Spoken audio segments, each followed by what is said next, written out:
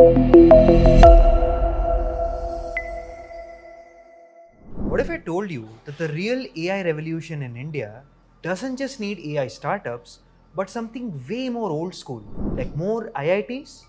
Look, we're living in an AI gold rush. Startups are popping up like never before. Investors are throwing in crores, and the government, they've pledged over 10,000 crore rupees for the India AI mission.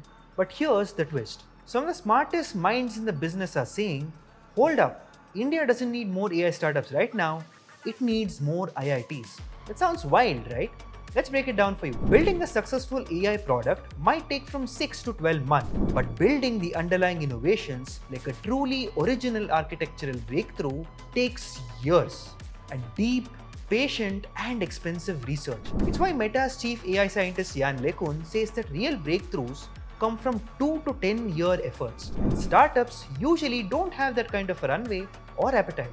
And that's exactly what India is missing, a serious bench of foundational AI research.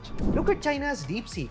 They went just beyond fine-tuning GPT-style models. They built an architecture that resulted in efficient model training and performance while needing very few GPUs as compared to how other models were built. And DeepSeek wasn't just popular because it was a homegrown model from China.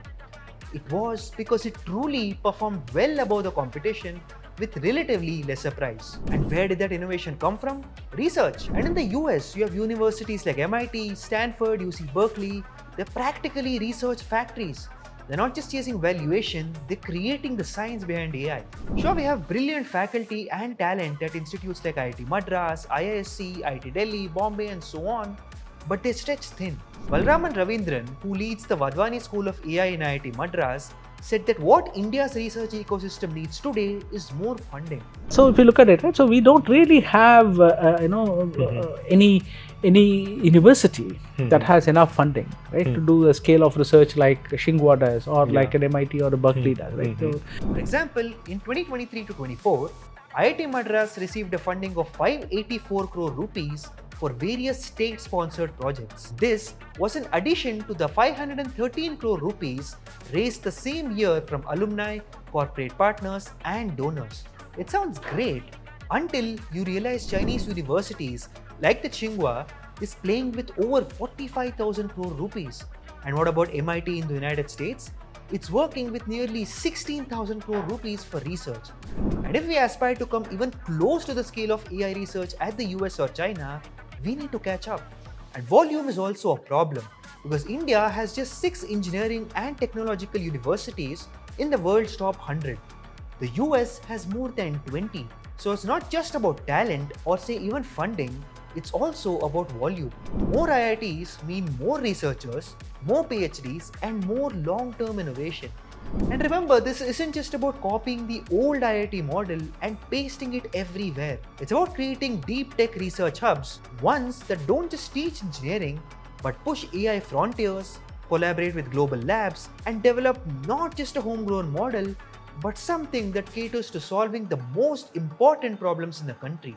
Of course, the government has taken several steps to begin with, be it providing GPUs at a subsidy, establishing research parks, and hubs across various institutes like the IITs. But these initiatives need to be more consistent and they must scale up. Sure, let's also not ignore the need to strengthen existing IITs with better infrastructure, better faculty pay, more compute power, and so on. But we can't solve a scale problem by just tinkering with a single campus. We need a network of these research hubs. So here's the deal. AI startups can build the apps and the products. But if India wants to build the algorithms and frameworks for the next generation of AI models, we need to invest in minds and not just MVPs. That means funding research and not just founders. It also means more IITs, more GPU clusters, and more importantly, we need more patience. Because the real AI superpowers of tomorrow, they'll be built in classrooms and labs and not just on pitch decks. This is Front Page by AIM TV. Like, share and subscribe, but more importantly, think AI, think AIM.